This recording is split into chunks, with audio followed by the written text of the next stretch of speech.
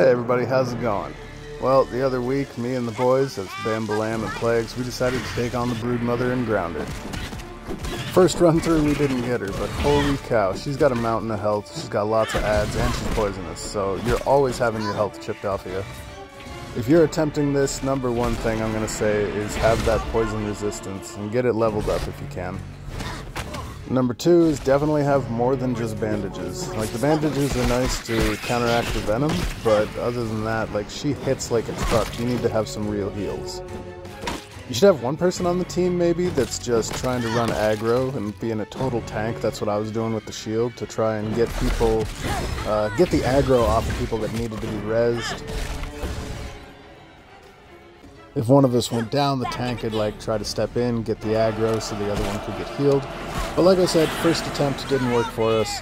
We took what we learned, we came back, and this time we had a fourth, we had Tiana with us. So right away, with all four of us attacking her straight up, she seemed really confused, didn't really attack us very much at first. We got a lot of damage in on her. And with four people, it was kind of easier to move in and out, healing when we needed to, while people could take the aggro. All in all, super fun fight. I suggest you take it on, but be prepared.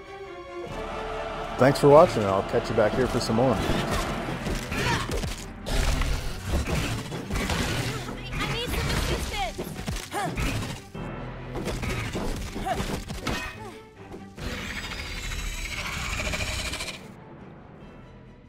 Willow! Willow! Well, that was a near-death experience.